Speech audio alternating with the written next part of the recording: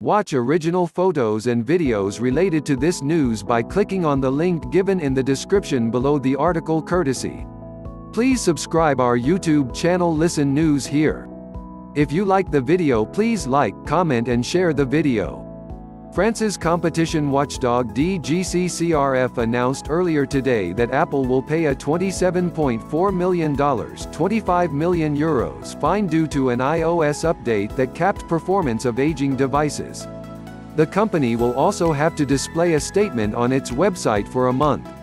A couple of years ago, Apple released an iOS update 10.2.1 and 11.2 that introduced a new feature for older devices. If your battery is getting old, iOS would cap peak performances as your battery might not be able to handle quick peaks of power draw.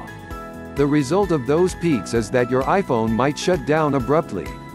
While that feature is technically fine, Apple failed to inform users that it was capping performances on some devices.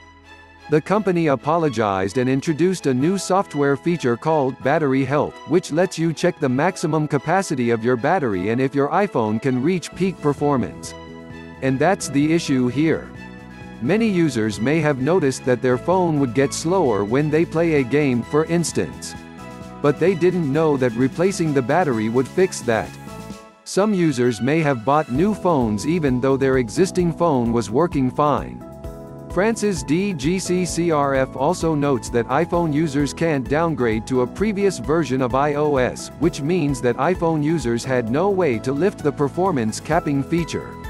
Failing to inform consumers represented a misleading business practice using omission, the French authority writes. Apple accepted to settle by paying a €25 million fine and recognizing its wrongdoing with a statement on its website.